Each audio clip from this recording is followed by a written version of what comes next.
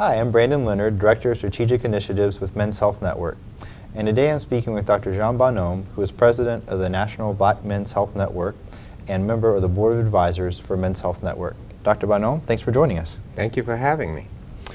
So, your career has really been defined in many ways by your focus on men's health. Can you tell us what first brought you into that area?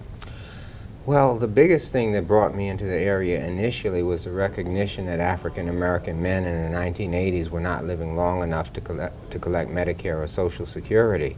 And it was surprising to me that nobody was wanting to do much about that. I grew up in the Brownsville section of Brooklyn, literally across the street from where Mike Tyson grew up. Although he was much younger than me, I never met him. But the thing about it was I was watching people die for all kinds of reasons, violence, suicide, drug overdoses, and things of that nature. I grew up really feeling afraid a lot of the time because it was a very dangerous place to be. But again, you know, society seemed very indifferent to it. So I started looking at the issues of, you know, why African American black men were not keeping pace in terms of life expectancy with other groups. And what surprised me was that most people would just attribute it to racism, but I found that a lot of it had to do with African American men's gender roles as well, being taught to be stoic, being told to do dangerous labor, not being taught to take care of ourselves. That the gender roles were very much involved in that reduction of life expectancy that we see in this group, unfortunately. Why do you think men's health hasn't received as much mainstream attention as women's health, for example? Well, in the course of my trying to promote African American men's health and realizing that it was tied very strongly to men's health in general, there was a lot of misguided political opposition. A lot of people seemed to feel as though if you focused on men, you were going to somehow take away something from women and children. And I think that the failure to focus on men is taking away from women and children. In September 2002, I got a call from my next door neighbor in the middle of the night that she couldn't wake her husband up. And I went to see him, and he seemed to be conscious but unable to move or speak, and his pupils were widely dilated. I rode the ambulance to the emergency room with him, and we worked on him, and he died the following morning. As it turned out, he had had a massive stroke in the back of his brain.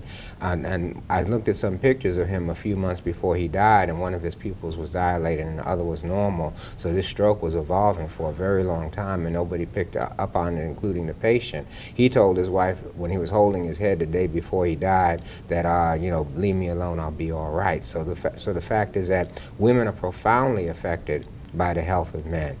African American women are in grave danger of HIV because the infection rate of African American men in HIV is so high.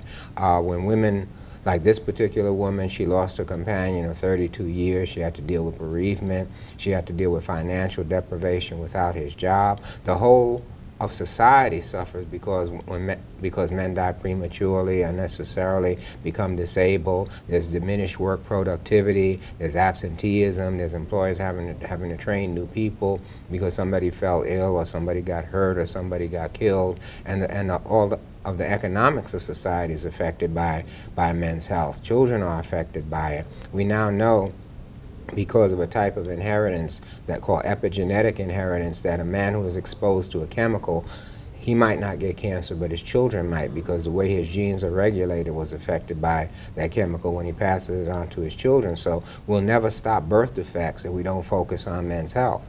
We'll never stop sexually transmitted diseases in women if we don't focus on men's health. A lot of sexually transmitted diseases are much more devastating in women than they are in men. Human papillomavirus causes cervical cancer in women. If a woman has genital herpes and she's about to give birth, they have to do a C-section because the baby cannot pass through the birth canal and be exposed to herpes. It can be very deadly for them. If a woman has chlamydia, it can render her sterile.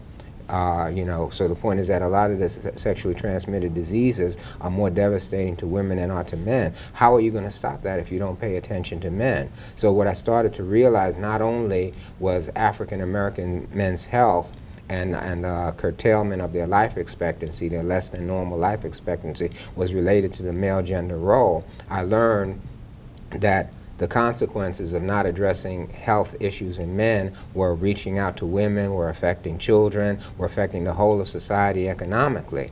Another reason why I think it hasn't caught on is because the way we're raised as men. You know, when a boy's 8 years old and he skins his knee, they tell him brave boys don't cry. When he gets hurt playing high school football, they tell him take one for the team. So when he's in his 50s having chest pain, he says that's just indigestion. Men are raised with an expectation that if something hurts, don't pay it any mind, it'll go away. And that doesn't work that well as you tend to get older. So men don't complain about their health issues because they've been taught not to. And there's not enough public awareness of men's health issues to counter that. So I think that those are some of the reasons why men's health hasn't gotten the traction that it really deserves, and that society could benefit tremendously if it did get. What would you say are 3 of the most key areas of focus in men's health that we should be working on? I would say one of the major issues is connection to the healthcare system. I was talking about how men's health was adversely affecting women and children at Morehouse School of Medicine, and a bunch of women professors pointed out that when they were girls, they were in regular contact with the pediatrician, and as soon as they became old enough to be considered women, they were referred to the obstetrician gynecologist. So the point is there was a connection that was continued after their childhood and adolescence all the way into adulthood. For young boys, healthcare after the pediatrics age group, when they become men, it tends to drop off the face of the earth. If you look at some studies like David Sandman's Out of Touch American Men in the Healthcare System, the greatest disconnect between men and healthcare occurs in the 18 to 29 year age group. Now, why is that important? Well, Professor Ian Banks was talking in Nice, France in 2010 at the World Congress for Men's Health, and he said the average time between the onset of symptoms and a diagnosis of diabetes in women in the United Kingdom was 1 year, but for men it was 10 years. Now, if you've been walking around with diabetes for 10 years, you are in a completely different situation in terms of your prognosis than if it had been diagnosed and treated promptly. Men are coming to the doctor when serious things have gone wrong with their body. They may be coming in because they're having trouble seeing because of the diabetes. They may be having trouble getting erections or something of that nature. By that time, we're in a state of end organ damage, so much less can be done for them. They're in advanced disease. So if you look at even children these days are obese. They may have high cholesterol. They now call what we used to call adult onset diabetes is now called type 2 diabetes because so many children have it now. The point is that if you walked around for decades with diabetes or undiagnosed hypertension, undiagnosed high cholesterol, undiagnosed other health problems, undiagnosed obesity, high body mass, not addressed, and you've walked around with that for decades, you're going to have a much poorer prognosis than if those had been addressed in your 20s. So one of the things we need to do is to promote a continuation of health care for males beyond the pediatric age group. Some people have suggested using sports medicine. Some people have suggested using other mechanisms to try to keep boys involved, because if we can catch these problems early, we not only avoid premature unnecessary disability and deaths, but we avoid the tremendous health care costs of dealing with advanced disease. It's much cheaper to give somebody a water pill to control their blood pressure when they have mild hypertension than it is to put them on kidney dialysis decades later when the hypertension has destroyed their kidneys. We're spending much more than we need to be spending because we're letting all these things go undiagnosed.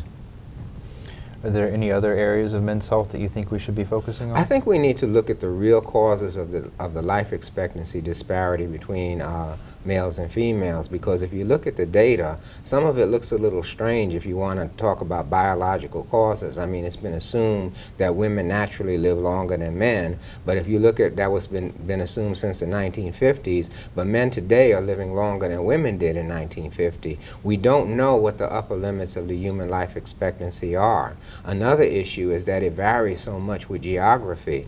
A man in Hawaii might have an average life expectancy of 80 years. A man in Glasgow, Scotland might only live 54 years. If you look at the age distribution of mortality, comparing the mortality of the genders, it's very small at the age extremes, you know, between maybe age 1 and 4 and also above age 85, there's not that much difference in mortality.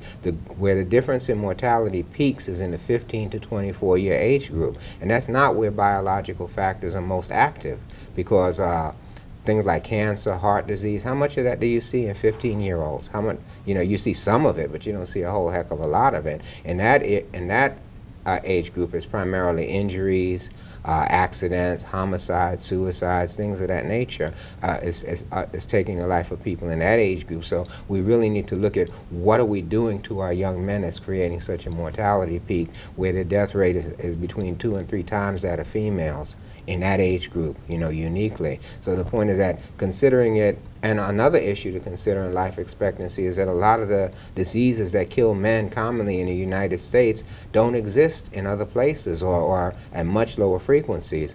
In the United States, 1 in 6 men will face a diagnosis of prostate cancer. African American men, 1 in 5. You go to Shanghai, China, it's about 1/100th of that. So the point is that heart disease, all the things that we see commonly here, don't exist at anywhere near that frequency in other places.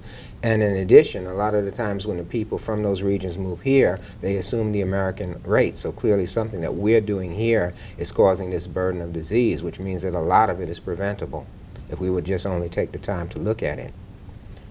And a final thing that I would say about what needs to be improved is public awareness, because have you heard people say prostate cancer? Yes. Yeah, the point is that if you stop men in a convenience sample, you know, just question men on the street and ask them what does the prostate gland do and where is it located, maybe about half of them wouldn't be able to tell you. We've actually had a woman furious at us because she went to a health screening where we were screening prostates and she wanted to get hers checked and she doesn't have one and didn't know it. I mean, the public is so ignorant about men's health issues that how can you blame men for not going to the doctor when they haven't been told what the issues are? I mean, look at all the attention that breast cancer gets, and prostate cancer, which has a comparable rate to breast cancer and a comparable mortality, gets so much less funding and so much less attention, you know, by comparison. So the point is that let's look at the issue of suicide.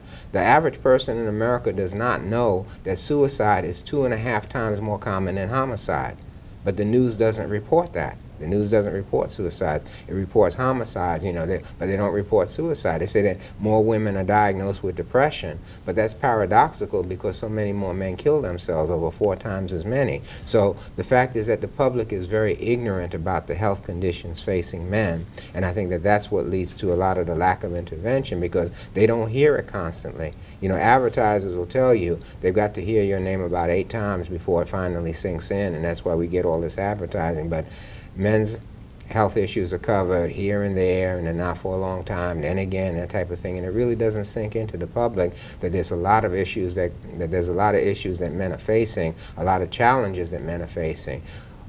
1 out of 3 women will be diagnosed with cancer in her lifetime, but 1 out of 2 men will.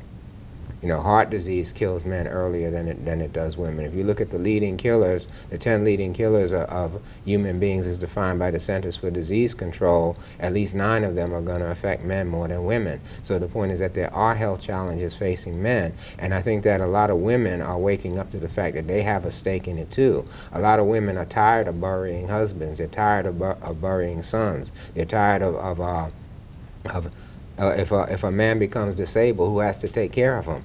You know, usually his wife. So the point is that they're tired of the burden of caring for people and stuff. If we would pay more attention to men's health, it would help everybody. We need a 4-pronged approach to community health. We need to look at men's health, women's health, children's health, and minority health as co-equal partners. And the failure to address any of those groups will undermine the efforts to address the others. So the point is that's what we need is a balanced healthcare system, and that's why I'm in the area of men's health. All right, Dr. Bonhomme, thank you so much for taking the time to speak with us. Thank you for having me.